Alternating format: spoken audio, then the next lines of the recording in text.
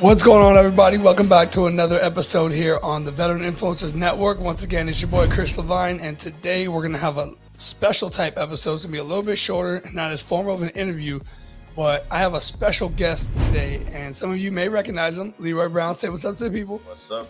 What's up? Glad to be here.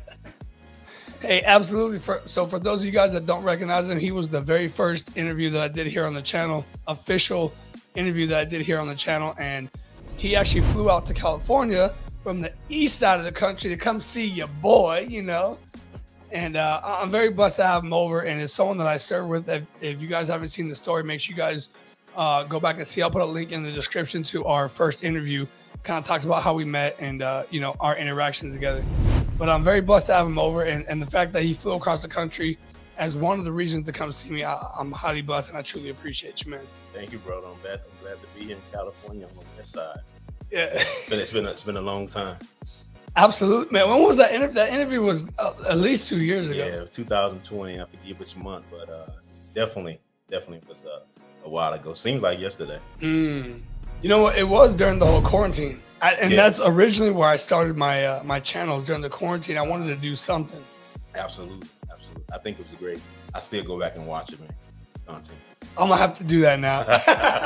Yeah, I'm good about that. I haven't watched it in a little while, but I love going back to my old interviews, not only to see, you know, the people that I interview, but to just watch myself progress and watch the channel progress over time with graphics and just overall quality of the show. You know? Yeah, absolutely. Yeah, absolutely. So, like I said, you flew out and you've been doing a lot of promotion on your Leroy Brown. Now, I've been telling a lot of people about Leroy Brown art because I still to this day truly believe in the quality of your brand and the quality of your art, which is absolutely amazing. And one of the references I actually made to it was if you watch Good Times, you know, you see, I see the view of your paintings, and, oh, you know, they have the good times. Yeah. Ernie Barnes, I love him, man. Yeah. Oh man, are you? And you said you were pretty familiar with him, right? Yeah, absolutely. Was he an inspiration? He's one of the guys that I ever look up to. You know, God bless the dead, but he's still alive. You know what I'm saying? His pictures are still around. His images are still around, and I still watch Good Times. So, but yeah, I like his style of art, the expressionist style, the movement that's going on. You can look in the picture and you can just go right into the times of when he was painting and stuff. So. No, absolutely. And before we get too deep in this, hey, Veteran Influencer Signature Series here, Leroy Brown Art. Yes, sir. So if you guys are looking to support some entrepreneurs, veterans, active duty service members, just go ahead and DM us. All of our information will be down in the description down below. Support a fellow vet, support a fellow active duty veteran, man. We appreciate y'all. Hey, so let's go into it. Like I said, you know, you've been doing a lot of with your art, and I've noticed over the time your quality of not only your website that you got up and running now, but I've seen like the different portraits that you've actually been getting commissioned. So can you talk to me about customer acquisition and how it's working for you as an entrepreneur? Oh, wow. Yes, man. So a lot of the times people jump right into it and ask, hey, do you do custom? Do you do commissions? And I send them right to my website. I have it broken down based on whatever size, and I email them back and forth, so they email me to my business email. But commissions, I've been doing commissions for a while now. I'd rather stay in my own lane, doing my own content, working on my own agenda, but definitely have to appreciate that customer that wants some special work done. So like when you go to look how do your customers come to you? Is it because you promote your website through like Google ads, or is it more, do you do any footwork through people? So I'm my biggest promoter, I'm my biggest cheerleader, biggest manager. By putting the content out there, people immediately see stuff that I do. It could be something that I've done as a commission project, or it's something that I've done on my own. There's always that person that wants something done, and or there's a family member, a pet, or maybe it's something else, like, you know, their favorite athlete, favorite musician, or some abstract piece. So based on me promoting my own work, you know, it all blends together because I do paid content as well. Right. Yeah. Yeah, I see you on IG all the time, man. It's like something that's just so admirable about you is anytime, day or night, I see you and it's consistent. You stay on for hours sometimes. You interact with the people. I can tell that you're very dedicated to it, and you spend a lot of time not just doing the painting or doing the actual masterpiece, is you're touching it up and trying to make it to perfection. So can you talk to me a little bit about what makes your quality of work stand out as opposed to maybe some others? Yeah, absolutely. I believe so I have this vision. I have an eye for art, and I didn't always start this way, but I see a finished piece before I'm done with it. And when I first started painting, I saw that I wasn't rushing, but my work wasn't finished. You know, it got to this point where I can actually look at a piece of my work and see that I need to go back and add more detail, or sometimes it's not just detail. Sometimes it's just adding acrylic paint to the canvas. Right. But the level of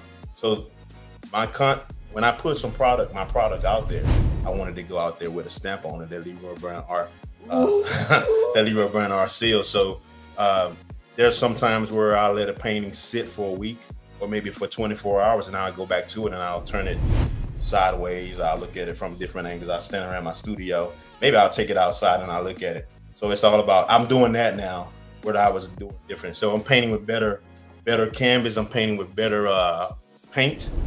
I'm painting in a different stage of my life where I'm painting more, rather than working a full-time job in the military. Oh my God. So, and I want to harp on that last point you just said. You're able to focus more on the craft, but before you get to that part, right? Because it's a lot of people's dreams that, when they retire, when they leave the military, they just think it's an instant transition. So can you talk to me about the transition of you going from a full-time active duty military, Marine, doesn't matter what branch, to where now you're pursuing your dream, but money still has to come from somewhere? Yeah. So, I'm thankful to have a family that supports my backing in art. When I first met my wife, I was into art. So in 2003, the first thing I've done for her was paint 2 monarch butterflies. So she knows me as the artist from the jump, so she really supports me as I aged through the Marine Corps. Between 2000 and 2006, 2008, I was painting. I wasn't painting on my skill set, but over time, I didn't let the Marine Corps deter me from doing what I wanted to do in life. So up until this point in retirement, I was already ready to be a full-time artist, financially and mentally. So mentally is the bigger piece. It's not all about financial, because I was an artist throughout the whole, he was like, hey, you've been painting the whole time in the Marine. Where did all this come from? I said, you hadn't been paying attention to Leroy brand art, but I've been producing content. Marketing and promoting was a thing that gradually improved, because sometimes you don't know if you want to put your own content out there, because we as artists are our greatest critics. Yeah. So I might not want to put my art out there. At one time, I was painting contemporary art where there was no faces, and you can clearly see movement. So it was more like an urban art that I loved. But the whole world didn't, it was something that the whole world that didn't love it, wouldn't have appreciated or may have gravitated to. But at some point, I started painting portraits of people's families and stuff. So, and then I gradually moved into painting athletes, musicians, and important, significant people that everybody knows. But I'm comfortable at this point. I'm comfortable past the Marine Corps. Yeah, I'm giving as much energy to my craft as I did to the Marine Corps. Okay, well, I mean, so and that's a good kind of showing the transition of from when you got out, and you're probably one of, in the grand scheme of things, a few people that actually make it to the level of being able to work the craft or the thing that you enjoy doing. What do you say to those that are either struggling or they haven't actually completed this transition yet? And like what do you tell them about prior to them getting into this journey that might help them be successful? Yeah, Pete, good question, Chris. Find a mentor. That's big. Find a mentor. Find someone that you want to emulate. Find it don't have to be that person that's alive. It could be someone that's deceased. You can still get gems and nuggets from people that have lived before our time. And I found a mentor, and we're not doing the same thing, but we have the same concept. Yeah, my mentor was an artist and a Marine as well. He retired way much earlier than I have, and we're in different age brackets. But it doesn't stop me from having that mentor that kind of like molds me. I don't talk to him every day or every month or maybe every year, but I still have some type of spiritual connection with that person. So I think the biggest thing is really having a mentor and keep going. You know what I'm saying? You may not think your work is the best, or you may not think you're in the perfect situation financially, but it doesn't mean anything. You have to start. You have to, what is it, crawl before you walk. It got to. You know, at some point we're low crawling. You know, and I've done a lot of low crawling. And at this point, you know, and sometimes I still low crawl, because sometimes you got to see what's out there, you know, and then you get up and run, or you know. But yeah, having a mentor, and then just the strong will. It has to start in your chest cavity, you know. No, absolutely, and you know, that's definitely some of the process that I went through, is not knowing. Like, I knew essentially what I wanted to do. You know, I wanted to do YouTube, I wanted to do fitness, but I didn't know how to even. Not only did I not know how to do it, but I didn't know how to figure out how to do it. So, you know, I think people are kind of up and down whether they say, "Hey, just get started," or they say, "Hey, you know, take your time to where it's the right amount of quality before you get started." So, are you more of a firm component of, dude, just get started and you'll figure it out as you go, or are you like, just do it right the first time? Definitely not do it right the first time. You ain't gonna do it because you know, some things start in the basement. I painted on the balcony of 2-bedroom apartments. I painted in the garage. I painted in the kitchen. Wherever we go, wherever I go, my art studio goes. Right. So just because I have an art studio now down in the basement, it's, you know, it's a full art studio. I'm blessed to have that. But even when I was painting in my garage, you know, in 2008, I felt like I was, you know, at my peak. You know, you know, we have a thing about the Marine Corps. We just don't let them peak. Don't let the boys peak. But you know, every day is a peaking experience for me, because I'm an artist doing what I want to do in life. But my greatest greatest nugget that I can pass off to someone that's wanting to do what they want to do in life is to do it, not to wait on, because sometimes you have to write that stuff down, write the vision, make it plain. You have to know what you want to do, but you cannot. It's not ever always going to be perfect to align a business. There's so many different tangibles and things that change. You know, even the economy, even where you're at doing your full-time job or what you want to do in life. I always had a full-time job, but I always was painting.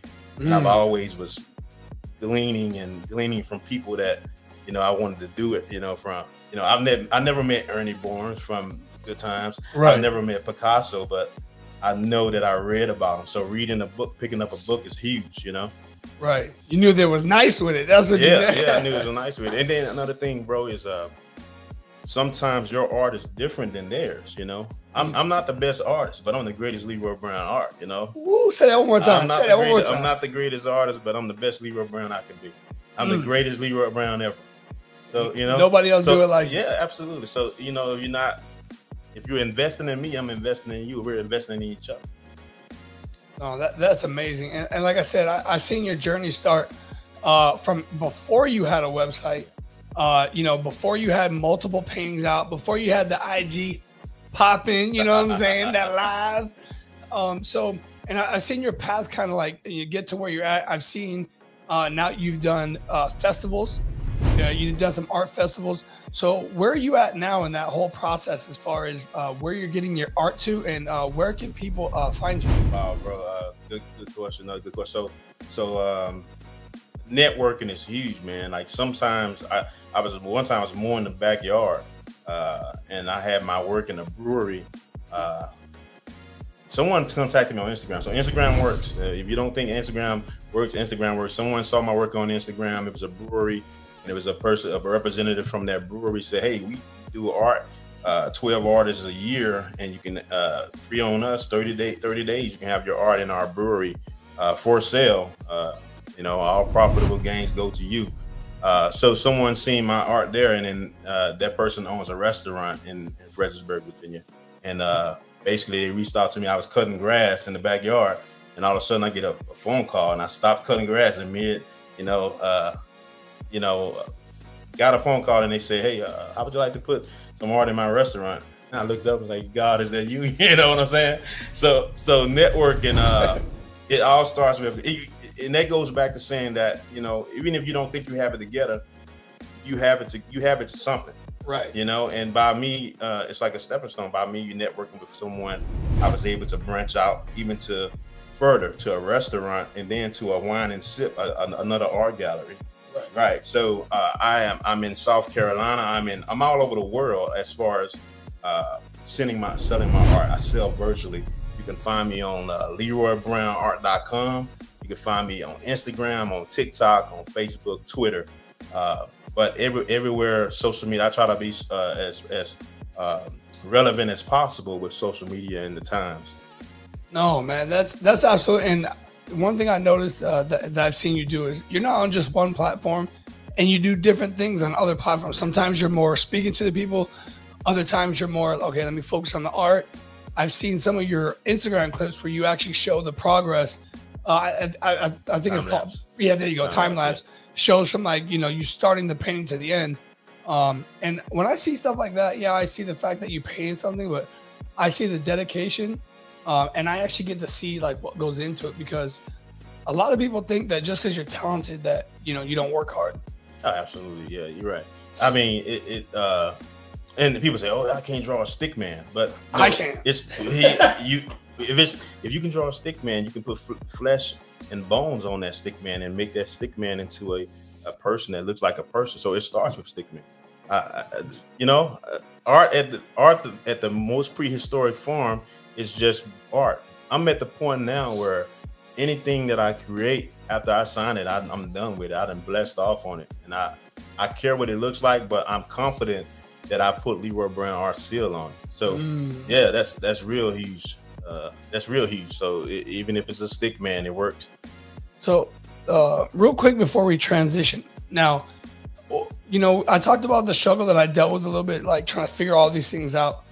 Have you been able to reach, and I don't mean to put you on the spot, but have you been able to reach out to other up and coming artists, or those that are like seeking their entrepreneurial trials? And have you ever reached out to them and like kind of been the mentor, like kind of like the one that you've had?